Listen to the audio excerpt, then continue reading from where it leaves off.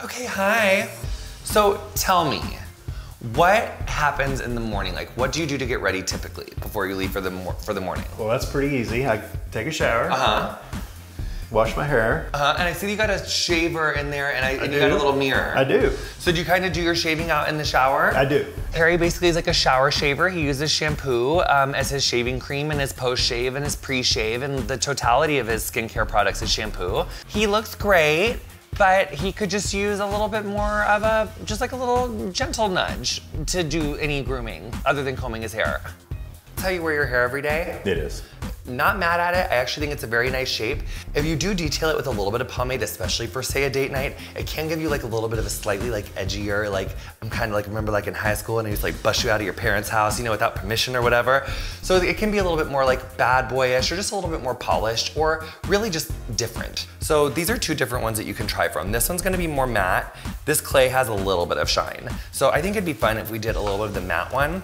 So that's about how much I'm using. And I'm gonna rub it up in my hands. And a lot of times when people go to put on product, the tendency is that they come right here, like right on the front. Yep. Incorrect. So I always recommend starting in back and kind of working it in on the nape of your neck.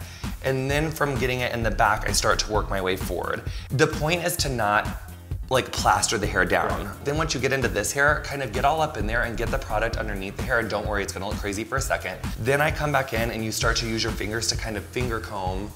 And see how it just gives you like a little bit of a little texture on your hair. It's like not so clean and brand new. You know, and also you have really attractive eyes. It was the first thing that I noticed about you. So I think anything to kind of like polish you from the neck up, like you don't have to do a lot. Like you're already very handsome. So even just like the small act of putting on a little bit of pomade, like that just kind of says like, hey, I know what I'm working with. Like, look at this full head of hair on my salt. You know what I'm saying? So really, that's my truth. And really, I think that the takeaway, oh my God.